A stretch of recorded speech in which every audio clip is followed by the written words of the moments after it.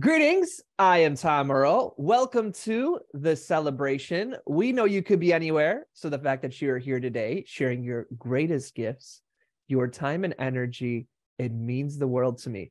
I hope you know that you are valued, you are loved, and you are appreciated just as you are. As you can see, I'm not alone. I'm joined by an amazing guest. She goes by the name of Nas Echeverria. Nas, what's going on? Hey, not much. Happy to be here. Thanks for having me on. Are you genuinely happy to be here? I don't know. No, totally happy. I love it. I always love our conversations. Ask you in an hour. We'll check back in an hour. Maybe check then. I have to say, this has been a long time coming, folks. Nas and I, when do you think we first started talking? Ooh, probably like 9 months ago. Mm-hmm. I want to say like 9 months ago. I'm thinking that too. We were in a community together and I saw Nas and was like, oh, look, another Muslim. So I messaged you. No. And I profiled your name completely incorrectly. And you also posted something that blew my mind. So it wasn't just because I was always looking for the other Muslim in the room. Yeah. It was also you posted something that blew my mind. And then we became bitter rivals turned grudging respect. No, this is you can't see. Naz is shaking her head. She disagrees with this explanation. How would you say we became friends? What's the timeline of our friendship? I mean, I think the timeline of our friendship was, you had first reached out because of a conversation that was started. And then we kind of realized we had a lot in common in terms of our beliefs around marketing and around growth and all of that. And it kind of just all went from there. Yeah. I would say, y'all, that there are just, for some reason, if entrepreneurship was like I don't know, a room, that the coaching industry would be like the drain where the excess water tries to make its way out. And this is really negative. I'm off to a really negative start. I'm scared to see where this is going right now. Also wondering. Nas is the real deal. This is all I'm trying to say, that there are so many people that I feel like just come into our industry and apply just really toxic tactics that work well if the goal is to make money. And people find their way as customers into our industry, usually because they have a need. And a lot of people who are really good at psychology can exploit that need to their own interest. And it can be really hard not to learn from somebody who teaches that in a way that seems really genuine. And then you yourself find that you're implementing a strategy that is very negative. And so for me, Nas is one of these people who actually practices what she preach. She actually is successful, isn't just pretending to be successful. And everything you do seems like totally in alignment. So I respect you so much. And I feel like y'all should just go work with Nas. Anytime I've ever pitched you, ignore me and go work with Nas instead. Yes, I fully support that message.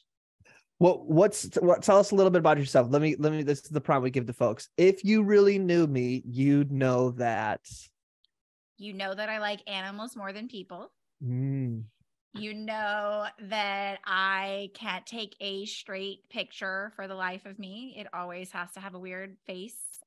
You know, I have 3 kids that I'm chasing around pretty much 24/7 after school pickup.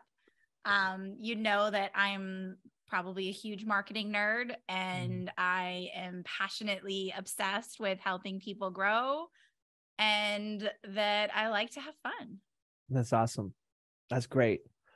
Okay. Well, I think they've seen enough of our faces. Why don't we turn off our faces and kind of relax into this conversation? I'm in. Here we go. So where should we start? What's been on your mind in terms of marketing, entrepreneurship, 2023? What's going on with you? I mean, I think one of the big things you and I talk about like all the time is like validity and authenticity in this market space. And I think that like right now at the end of 2022, beginning 2023, we got hit hard with like so much of this coming to light of like all the things that are happening in this coaching industry, but also in like this shift that's occurring. One of the biggest ones right now, which is a hot topic, is that whole AI content writing that's like taking over the internet, and everyone thinks it's going to like be a game changer because everyone has their content written for them. I feel like that's a good place to start. Okay, like what's it called? Chat something? Chat GBT or something. Okay, Chat GBT. Talk to me about what you've been seeing. Thoughts. Go ahead. Yeah. So first, obviously there's always those people who jump in at any new opportunity, right? We joke about like the Clubhouses, the Snapchats, all those, right? They jump in like this is going to be the thing that changes the world. But the thing I'm seeing is that so many people are leaning into this whole AI content, and the problem is that I don't think a lot of people are realizing there's a lot of scared people. There's a lot of people who are freaking out about what's going to happen with ChatGPT and people who help with messaging and people who write content and all this stuff. Meanwhile, I'm like sitting back and totally relaxing and easing into the fact that like, this is good, guys. This is really freaking good, because thought leadership is going to come to like, you're going to be able to see the line in the sand now, because you're going to see the people who are relying on AI content as like their bread and butter versus the people who have original thought and have thought leadership. And I think this is going to be really freaking good for what's happening in the online industry. What do you think? This is interesting. So we put out an episode a couple months ago. I'm not sure, sometime between September and now. And I talked about how in some town there was a digital art competition, and the person who won made their one using an AI basically software. I think it's called Journey maybe, or something like that, where you basically put in a word and it puts out images. And the image that they created won for their category. And so it started this debate of, is that cheating? Is that actually art? Those kind of things. And the thoughts that I have around AI or technology that can help you create art, and I think copy is art, is I think that the more we can like lower the entry point into creating art, the better. So, it's like, oh, you should have learned how to use Photoshop if you're going to use digital art. But Photoshop can be tough. That can take months, years to learn. And so the person who took months and years to learn it's probably pissed at the person who in a day learned how to use AI. So I think like with copywriting, there's going to be people who wrote at the same level that like Chat GPT or any sort of AI can put out. Like, let's say that's your skill matches the same level as this AI. Yeah. Then it is true that people won't have to hire you. And that sucks like for you. And I don't mean that as like a sucks for you, but that does suck for you. But for everybody who couldn't afford to hire somebody, and now they can write a much higher quality of copy maybe than they were able to before, I think it's great that they can now write that level of copy without having to spend any extra money. Well, but I think that the problem with that is that you have to understand the different, like for me, the way I go about this is, and funny enough, I posted this on my Facebook and I got a lot of similar responses to what you just said, of like, well, what if I'm just not good at writing copy, etc. But I think the point being is that we're now putting our thoughts and what we truly believe in into the hands of something that scrolls Google to find like ideas and puts it into words, where that's not your thoughts. You're not using your own beliefs and thoughts and message. So we're broadcasting somebody else's message. So I guess for me, it's like it'll reset the minimum bar. So minimally, if you're really bad at copy, like let's maybe even say that you have dyslexia, or your access to the ability to write was low because of lots of different things that are beyond your control. Chat, things like this, they can lower the minimum bar for you, Sure. which I'm in favor of. And the thing about it is, now that we've kind of like all reset the bar, whether you're using the AI as like a starting place or more or less, it's going to higher the bar of whoever is able to using AI a bit, a lot, or not at all. It's going to basically like raise the bar of those who can, using all the tools at their disposal, create copy, create literature, create poetry that really comes from kind of like the soul, like a place that technology just doesn't have the ability to touch. That's kind of where I'm coming from on it. Does that make sense? Yeah, but how? Like, right? How can you write something that comes from the soul if you're asking an AI, program tool to write something for you? How's that from your soul? Well, I think the more we learn this technology and the more the technology comes out within, let's say, a decade, it's going to just become the norm. The same way right now, if you're writing something in Grammarly's like, that's spelled wrong, or you should use this word instead, or why don't you change around the way this sentence is? That's kind of a norm to us. Or even using something like Photoshop, or our ability to take so many different pictures on our phone when before you had to have film. And, technology is always just erasing artists who for years worked on their craft, and then their craft became almost obsolete because now you can just hit the letter D and it can play a chord for you. Whereas before you had to learn. So I think it just resets.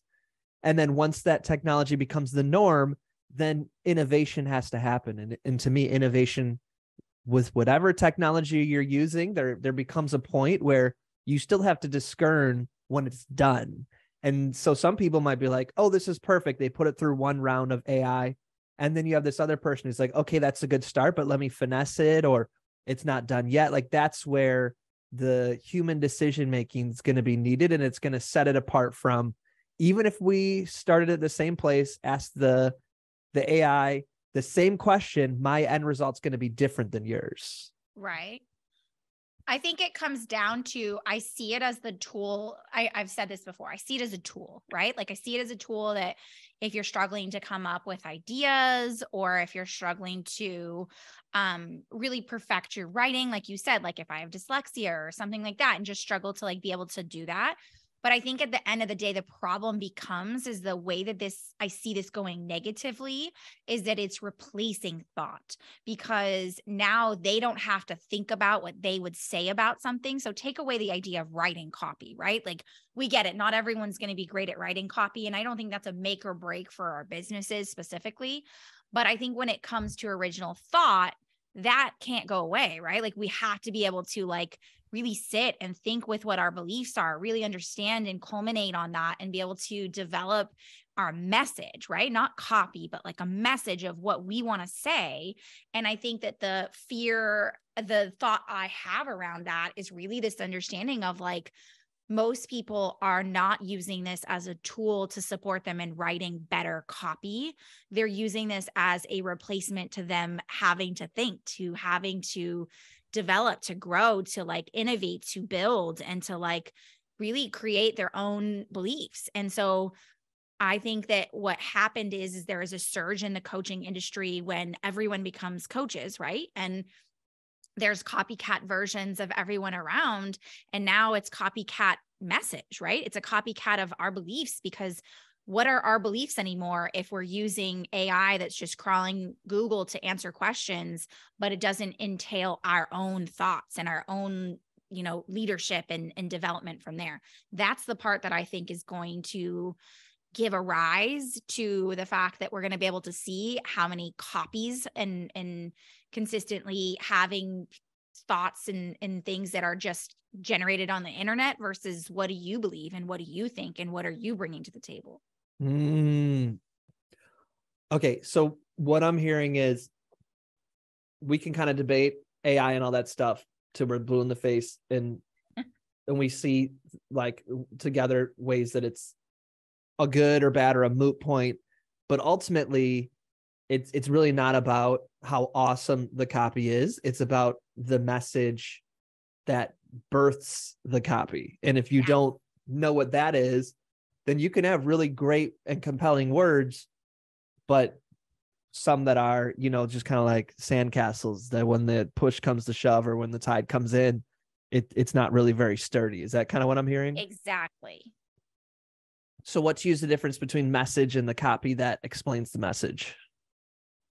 What's the difference? I mean, the message is really your ultimate, like your belief, right? Like I always tell people, your message is your belief. It's your thoughts. It's your innovation. It's the way your take on things is, versus copy is just the written out content that describes that. Okay, this is deep. So one of the things that I really like that Nas talks about, so I'm breaking the third wall. I'm talking to the good folks out there. One of the things that I like about Nas, I think is innovative, is you're talking about that you have to have an innovative solution. So why don't you, I'm going to pause on my thought. I'm going to come back to it, but I want you to just briefly talk about what that means. So you're going to explain it better than I am. What I mean by being innovating? Yeah, the incomparable solution, all that kind of stuff. Yeah. So, I mean, in general, I think that we all have our own method. We have ways that we do things. Maybe not everyone, but the people I work with. And I think there are the subset, those select few of us who come into the industry not for the belief of, I just want to make a crap ton of money and that's my only thought process. That becomes the happy side effect. But from a more innovative space, right? We came here because of whether it was something that we always wish existed or because we think things need to change. We came here to build a revolution, to start a revolution. And I think that when it comes down to it, it's about being able to do that in our businesses so that we can revolutionize how things are previously been done. And so a lot of times when I'm working with clients, that's one of the biggest things. They say, Nas, I hate writing copy, or I hate doing sales call, or I hate doing these things.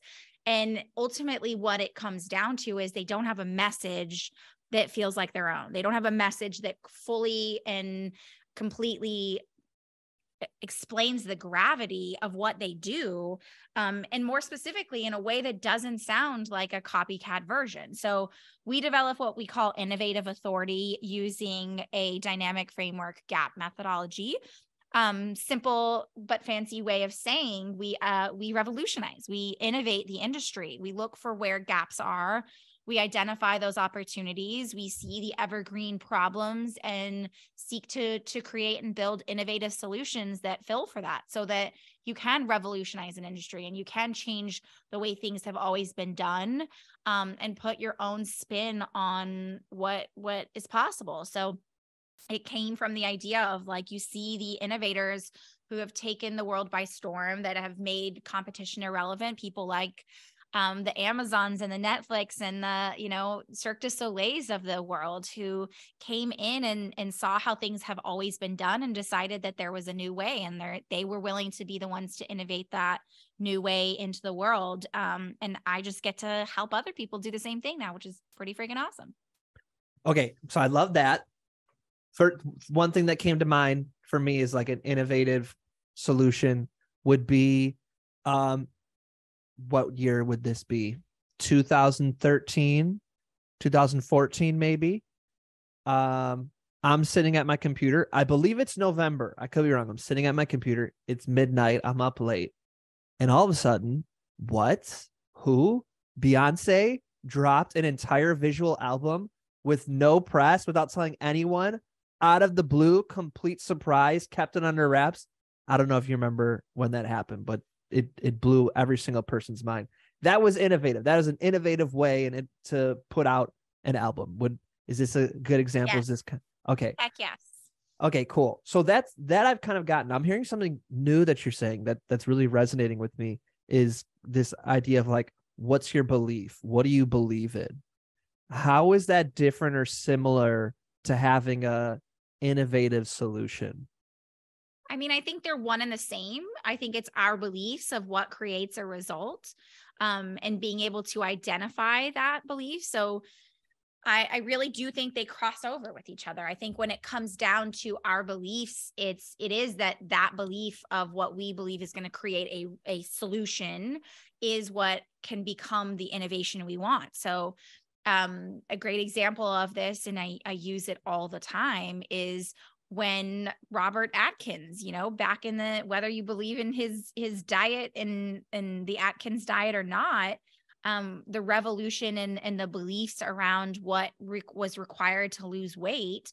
I always say that in the 80s, it was just that everyone was doing low fat, low calorie. That was the only way to lose weight. It was just, you got to stick with it. And that's what happens. And he didn't believe that. He didn't believe that that was the only way that people could lose weight. And he didn't believe that you had to be hungry 24/7 in order to get the result you wanted. And so he did something that allowed him to go against what the common norm was and use his own beliefs that you could lose weight, you could be healthy in your own way without having to do all the things we've been told before, and really went from where his beliefs were and developed something from that. And I really do believe innovation comes and is sparked from our own beliefs.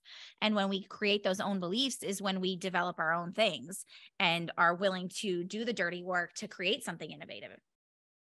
What would you say was a belief that you had that kind of became the spark that led to eventually your Easy Yes method? So I can tell you down to a science, it was this idea that I created called unconditional growth.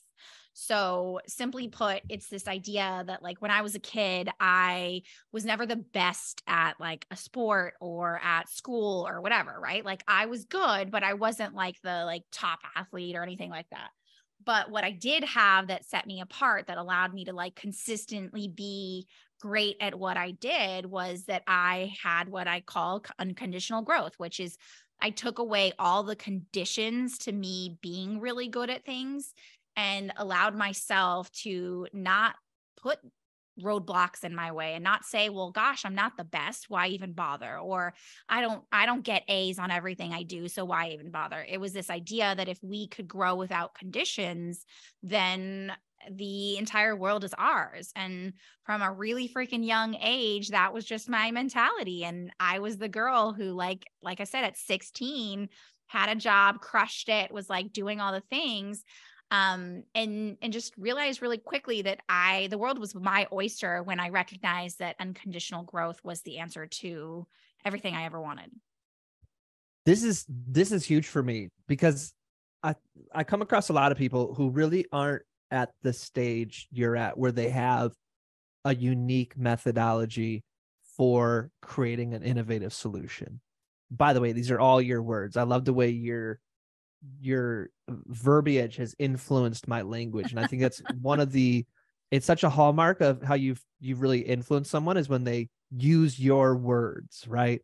So a lot of folks aren't there yet, but this is kind of like a new unearthing for me, because I think where they are is they're at this place where they're either starting to or already have some beliefs that they're noticing. They're kind of looking around the room and being like, am I the only one who sees this? And I think that like if you can focus on those and really give those your attention and love, that your innovative solution will kind of come out of those ingredients. Is this kind of this aha 100%. resonating with? Yeah, it starts with being able to be disruptive with your own thoughts. Absolutely. Be disruptive. Okay. So here's my thoughts. Why don't we go ahead and we were going to make this a 2-part episode, and this was why, because this is like opening up in my mind a whole other half-hour conversation that we're going to have to jump into. So why don't we, is there anything you want to share in closing on this conversation we have here? And then on the next episode, we're going to talk about this. And also there's a question I want to ask you for this next episode that y'all are going to want to make sure you tune in next week for, is what's the single greatest contribution someone can do to their long-term success? But they're going to have to stick around for the next episode to get that one. But is there anything kind of in closing, or I know it feels like we're just getting started. I know. I think it's a matter of like, I always believed innovators were born. I thought that you had to be born into it. And that if you didn't have that innovative bone at the beginning of your life, that you could never be an innovator. But I think that one of the things I realized that it took me a really freaking long time to get to was that innovators can be developed, and it really starts with us. And like we said, being able to disrupt our thoughts and give truth to the things that we want. And I'm excited to tap into that. Okay, Nas, where can the good folks out there let you know how much they appreciate you other than tuning in again next week? Where can they do that? I'd love to have you join me on any platform you're on. Pretty much we're on at Next Level Up CEO, or come over to easyesleads.com. Check out my free mini series where I share how my Easy Yes method has innovated the industry and turned things upside down using a Netflix inspired sales system. I dig it. Nas is the best. Y'all know where you can learn more about me as well, at Tom Earl Artist, or go to tomearl.me/DCM invite.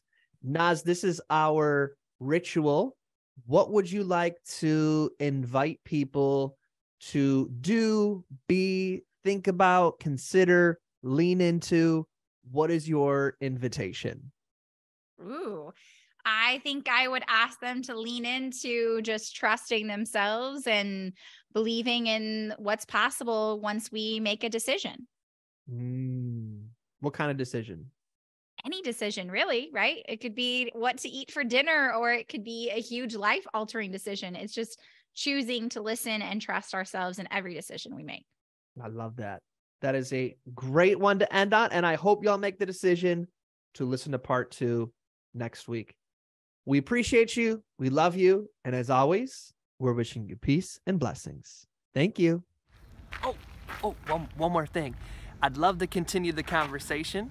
Feel free to join me at tomearl.com/join. Subscribe below, or let's connect on social media. Tom Earl Artist. Thanks again for watching.